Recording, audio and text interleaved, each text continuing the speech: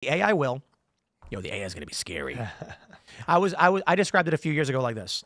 There's going to be a gig app called, Worker or something. It's not going to be an E in it. It's going to be WORKR. And you're going to be like, I need money. You're going to open up your app and it's going to say job available. And you're going to click it and say $50. And you go, all right, what do I do?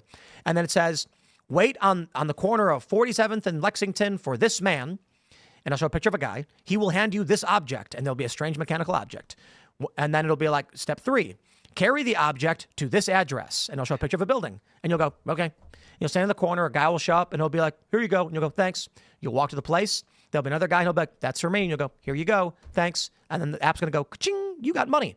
And you're going to be like, cool. You're going to have no idea what you're building and it won't matter because it is more efficient for the AI to offer up jobs than it is to find specialists. So think about it this way. There's a whole bunch of industries.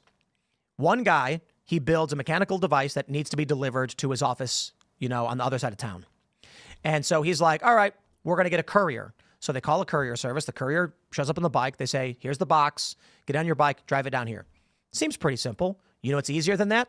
A guy knocks on your door right when you're finished with the object and you hand it to him without even calling anybody. Mm-hmm. That guy hands it to another guy who was already going in that direction to deliver a hot dog, hands it to another guy. The AI can see all of this in real time and offer this up rapidly. So it's like, you're not even gonna know what your job is. They're going to be like, take this shovel and dig a hole right here. And you go, sure. And you're going to dig a hole and you're like, I'm done, $50. And you're going to leave. Then some other guy's going to walk up with a tree and put it in there. Mm-hmm. And he's going to be like, there you go. The future is coming, my friends.